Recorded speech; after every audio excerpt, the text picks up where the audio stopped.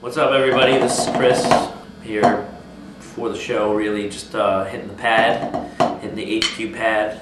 I think one of the important things to warming up before a show is, two things: not overdoing it, and also not like just ripping right into it and just blowing yourself out before you go. I think the important thing to do here is just kind of isolate each hand, just nice and slow, just keep it loose, kind of stretch, really work like on the bounce off the pad, controlling it, same thing, left hand, just nice and simple. I may do that for like, a good 5 to 10 minutes, just isolating each hand right now, and keeping it consistent, consistent height, consistent sound, same thing, left hand.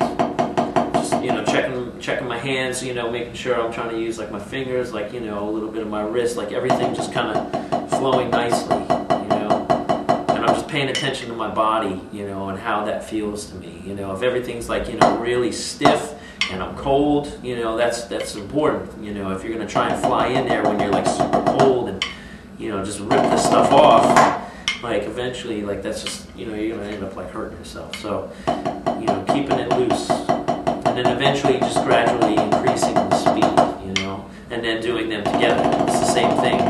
You can work all areas, you can work like on your fingers, you can work on your wrist, various grips, playing French or German or like anywhere in between, all sorts of stuff.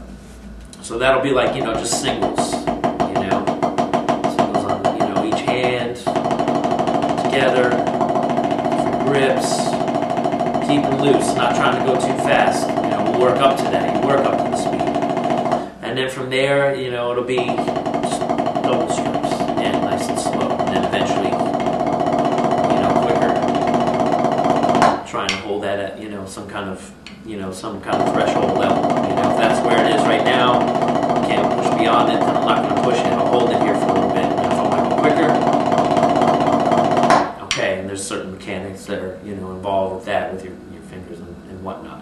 But trying to just get everything involved, try to feel, feel right. After doing, all this stuff together here, this may span maybe like a good 20-25 minutes. And then from there, I'll start just working on accents, and those may be anything from like, 6-stroke rolls, in versions of 6-stroke rolls, like, right, left, left, right, right, left, right, left, left, right, right, left, right, a different, version of that would be right, left, right, right, right, left, right, right, left, left, right, left. Again, same thing. If I'm adding accents, and now, getting lower accents here, and striking, anticipating, the accents with that. Same thing, I don't want to like really like, just totally lay into it full arm and like, blow it out. I want to just gradually work up to it, So same thing with singles, triplets, whatever, whatnot. I have one particular exercise that I like to do with double strokes. This helps me kind of really get into feeling time.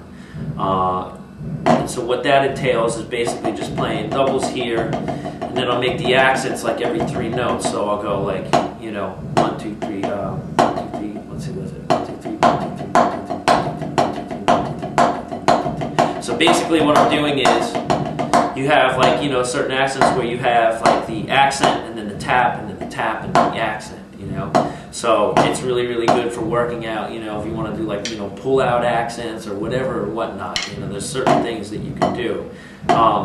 Plus, beyond all that is, developing your chops. You can kind of keep like, time here with your feet. 2, 3, 4, 1, 2, 3, 4. And then you can start building like polyrhythmic vocabulary over it, such like as like a 3-4 type of thing. Same thing if you want to do like, accents every 5, like 1, 2, 3, 4, 5, 1, 2, 3, 4, 5, 1, 2, 3, 4, 5, 1, 2, 3, 4, 5. So it would be like, right, right, left, right, 1, 2, 3, 4, 5. Oh wait, 1, 2, 3, 4, 5, 1, 2, 3, 4, 5, 1, 2, 3, 4, 5, 1, 2, 3, 4, 5.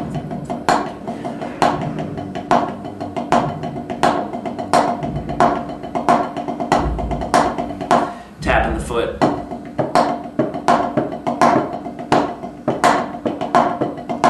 so on and so forth. So those are like some ideas that I'll work on, you know, just keeping loose, building up the speed, making sure like, you know, like I'm not pushing anything too much like at the beginning, working into it, and then, you know, working accents to kind of really, you know, get my control going and building my vocabulary on top of it. So those are some of my ideas.